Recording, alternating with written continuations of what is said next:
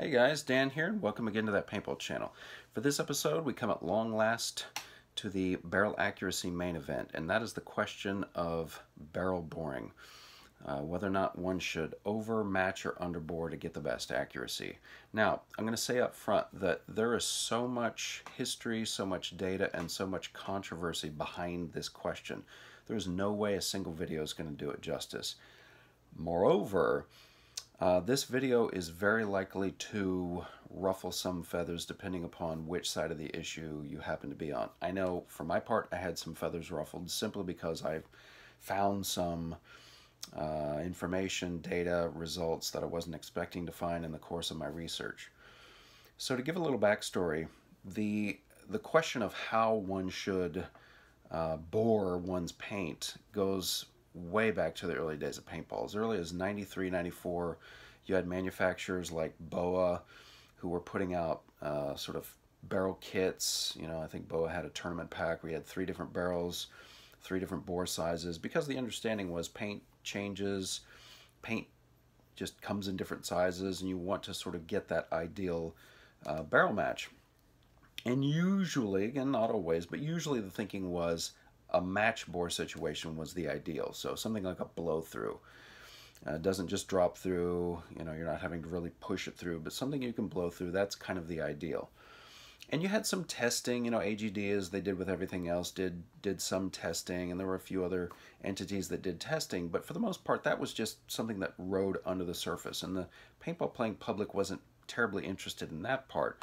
Most of what they were after was just the bottom line, you know, what's going to give me the best results. And so a lot of times, you know, they would fall victim to marketing tactics of barrel manufacturers and things like that. So there wasn't a ton of science that going into the manufacture or design of barrels.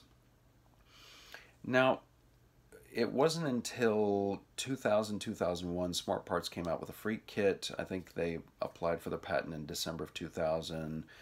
The product came out in 2001, but you know, I'm sure pro teams had been field testing it before that. And that was a real game changer because you had in a single, very modular package the ability to cover a wide range of boring situations. But again, the thinking was to match bore. Now, you still had some entities doing testing. Paintball Tams did a very large test comparing the Freak kit to a number of other barrels, and they used a lot of different kinds of paint. And it was a massive test. To date, I think still the biggest test, single test that's ever been done. But again, it wasn't huge in the public mind. It wasn't until 2007 when Man, that's his screen handle, did a really large test. He posted the results in a number of online forums. PB Nation's probably the most accessible one. And he did a really rigorous test. Tested a number of different paints, a number of different barrels, a lot, but not so many that, you know, it wasn't manageable. Really strictly controlled conditions. I mean, he made sure he measured bore sizes, he measured paint, weighed the paint. He had a legitimate, you know, set up for the marker. You know, it was benched and viced. It wasn't just some guy standing out in a field shooting at a target somewhere and expecting to get results. You know, and by the way, if you see videos like that, just sort of click away or recognize you're not going to get any meaningful data from that. But, you know, Man's test really put the question of testing itself into the public consciousness. Really generated a lot of conversation and a lot of interest. And that was really what kind of got the ball rolling. Well, as is typical, you know, as soon as one person is really putting something out there, you get other people saying, well, hey, what about this? And sure enough, the following year, Punkworks came out and said, well, look, you know, Man has done this great test. This is fantastic. But, you know, we have some new questions, and he's making some assumptions about the ideal boring situation. You know, he's assuming that match bore is the best, but is it really? So they began to do some tests, you know, trying to compare match versus over versus underboring. And what they began to discover was that, you know, there were some strong benefits with respect to underboring. And they showed again and again and again that if you went with an underbore, you could get really good efficiency and really good velocity consistency. And they began to really push for this.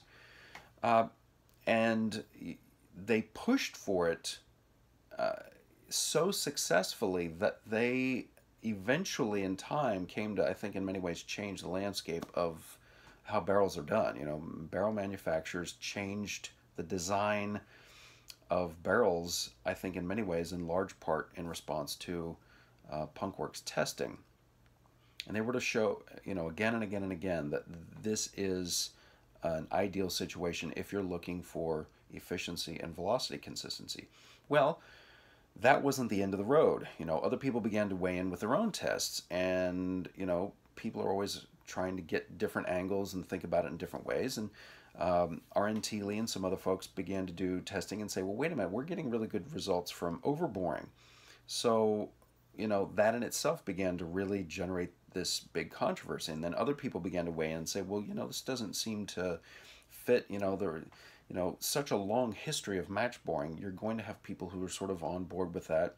And at the same time, you had people who would look at, you know, professional players who by that time and even to today were going with a greater tendency to overbore. And so people would say, well, you know, what about this? You know, so Punkworks is really pushing for underbore, underbore, underbore.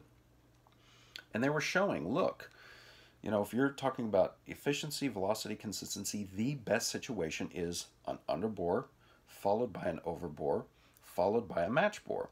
So an underbore is both efficient and velocity consistent. An overbore, yes, it's velocity consistent, but it's not that efficient. And then match bore is kind of all over the place. But then you had people again who would say, well, the pros, they overbore. And, you know, some of the response was, well, you know, the pros, they're sponsored, they do what they're told to do, they shoot what they're told to shoot. But then the counter to that was, well, yeah, pros do have sponsors, but they also want to win. And within those sponsorships, they still have wiggle room, they have choices, and these high-end markers are usually coming with kits, and nobody's telling them what bore configuration to use. Why is it that they are tending, again, not always, but tending to go overbore? So this really stirred up a lot of controversy, a lot of heat, and a lot of testing. You know, so much testing came after that just as a way of trying to, you know, weigh in on the conversation and make sense of it, because Punkworks, you know, the big name of the game in science is results ought to be repeatable. And Punkworks was able to show again and again and again that, yeah, you want to get efficiency, you want to get velocity consistency, you need to underbore. Well, people like RNT Lee, and there were a few others, were showing again and again and again, we're getting good accuracy results with overboring. So I'm looking at this, and, you know, I'd done some smaller tests on my own, and I seem to have sort of mixed results, and I wanted to make sense of this. So something that occurred to me was that no one, to my knowledge, had ever put all of the tests together into one entity and just treated all the tests that had ever been put out there as a single organism and then tried to make sense of the data in that way. You know, so some of the tests were larger, some of the tests were smaller. And, you know, one of the big criticisms of some of the tests were that, you know, the data sets were so small. You know, you'd have shot strings of maybe 20 to 25. Well, that's fine if you're using something like perfect circle. But because paint is so inconsistent, you know, each and every ball is a snowflake. There are no two that are the same, unless you're dealing with perfect circle. And so the differences from ball to ball to ball are going to be so substantial that your margins of error are themselves going to be significant. So what you need are really big data sets. And as I said, the biggest test that has ever been done, to my knowledge, was the Paintball Times test back in '01, where they shot 1,000 rounds through each barrel. And they shot 5 different kinds of paint. So you're talking, you know, 200 rounds of each different kind of paint. So that's 10 times what the standard number of balls that the more modern tests were using. So that's good data. So I wanted to plug all of this stuff into just, you know, one pile and see if some kinds of trends or patterns could emerge, because it didn't make sense that this person or this group of people were getting consistent results and this group of people was getting consistent results, and yet they seemed to be at odds. So I just sort of laid everything out in a matrix and just let the data speak for itself. And what I found, some of it was not surprising, but some of it was very surprising. And, sure enough, if you lay it out from best paint to worst paint, accuracy goes from best to worst. It follows the quality of the paint. But another trend that I saw was that accuracy went from best to worst when you moved from an overbore to an underbore. Now, remember that Punkworks had really been advocating for underbore because of the issue of efficiency and velocity consistency. And I myself, in a previous video, talked about regulators and saying, markers are good to have regulators because in an ideal world on paper, if you can put every ball, out downrange with a consistently regulated impulse of air, that goes a long way toward generating accuracy. And on paper, that makes sense, and that's true. But when it comes to the hard data that's out there, that relationship is dubious at best. Because indeed, when you're looking at all the data that's out there, and that includes Punkworks' own data, you see situations where, particularly when you have, velocity numbers posted next to target vectors, many situations where the boring configuration that produced the best velocity consistency had the worst downrange target consistency, and vice versa. Several situations where the boring configuration that produced the best accuracy, in other words, the smallest target vector, had the worst velocity consistency. So that was a profound surprise to me. The data simply doesn't support it. And the data absolutely does not support underboring as being more accurate. On the contrary, the data overwhelmingly shows that from a target consistency point of view, the best configuration by far is an overbore, followed by a match bore, followed by an underbore.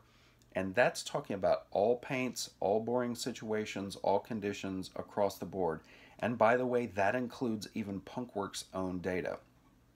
Now, some of these tests are inconclusive, so, bear this in mind, that even with respect to Punkworks, yes, some of their tests did in fact show very clearly, you move from an overbore to a match bore to an underbore, your target consistency goes from best to okay to worst. But some of their tests were inconclusive and they sort of didn't show anything either way. But it is interesting, and people did call them out on it and say, hey, you're advocating for this underbore situation, but when you think about target consistency, the best situation is what we've been saying. So my guess is that the two factions were sort of keying in on different kinds of consistency. One side, sort of the RNT Lee faction, is focusing on target consistency. The Punkworks side of things is focusing on velocity consistency. But as I said, looking at all the data, and it's, it seems as though the two factions never really were put into conversation with one another. But as I looked at all the data, it became very clear the two aren't related. They're not meaningful. You can't show a strong correlation between the two. So that was very interesting, and I was not expecting that at all. So, how do we make sense of this? Well, something that Punkworks did point out was that, as you really start to get into extreme underbore situations, your accuracy does go down. And so they began to speculate, well, it seems that spin is clearly being induced. And, if you're wondering about this, if you think about something like this as a little Delrin cylinder, if you were to pinch this, you kind of know what's going to happen. It's going to go flying. But the reason that it's going to go flying with a spin is because the static friction on either side is going to give way unevenly when it finally lets go. One side is going to let go before the other, and that's going to induce spin. And indeed, that's what you see with, I think, underboring. That no matter how well made a barrel is, the paint is wildly inconsistent. It's not round. So when it finally exits the bore, regardless of whether or not that's a single or a two-piece barrel, it's going to let go unevenly. And so spin is going to be induced. And the more extreme the underbore, the more spin is going to be induced. And that is why I think that you see better numbers for an overbore situation, is because the overbore, yes, it's not ideal to have the paint bouncing around like that, but the overbore situation is more forgiving. Now, I will say that there's a caveat to this. I did also see another pattern. Again, it was just a general trend. Certain kinds of paint, particularly Marble Iser, at least in the formulation that was being used when these tests were conducted, lended itself more forgivingly to underboring. That is to say, Marble Iser did a lot better with an underbore than other kinds of paint did. My guess is because that sort of formulation was very slick, very oily, that helped to mitigate some of those friction issues and minimize the amount of spin that was induced. That's just a guess, but it is interesting that it was clear Marble Iser did show itself as being different from other kinds of paint. And you'll notice that a lot of testing that Punkworks did was with Marble Iser, and so I'm wondering if that didn't have something to do with it. Now, putting all that into, perspective, people would still say, well, I still disagree, or it's a matter of preference. Guys, we're talking about science here. People say, well, there's no real right or wrong answer. It's just about preference. That's simply not true. The data is the data. Now, there may be other, data sets that are out there that don't support this. But I've talked to, some folk who've done their own testing, and they too seem to have shown similar kinds of results. That, yeah, efficiency, velocity, consistency, underboard, definitely. But for accuracy, overboard definitely seems to be best. And so the practice of the pros is indeed borne out, at least with respect to the data that's out there. Remember, we're always talking about just what's on paper. So at the same time, bear in mind that, paint is still the dominant factor here. Good quality paint with an underbore is still going to be a better situation usually than lesser quality paint even with an overbore. So yes, an overbore is more forgiving, but good quality paint is most forgiving. So ideally you'd have high quality paint with an overbore,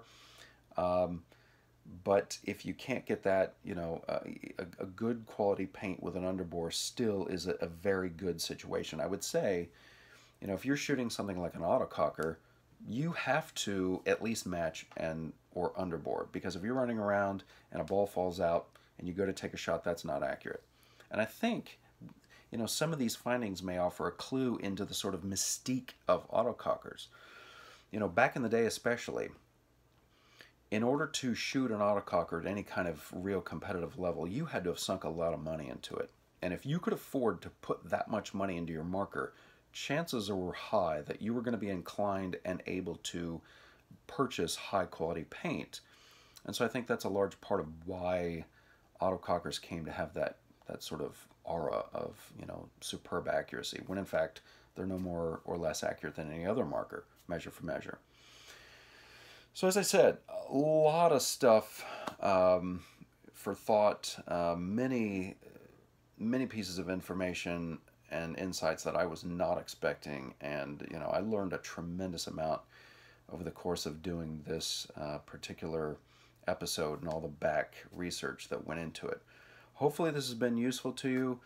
I really think that this in some ways leads us into new kinds of questions about what does the optimal barrel now really look like given all this data. But at any rate, I had a lot of fun digging through all this information, piecing it together, but really was not expecting to find what I found. But the data is the data, and no matter how I crunch the numbers, it worked out the same. So pretty significant. Hope you found it interesting. Looking forward to the next episode. Come on back, bring a friend.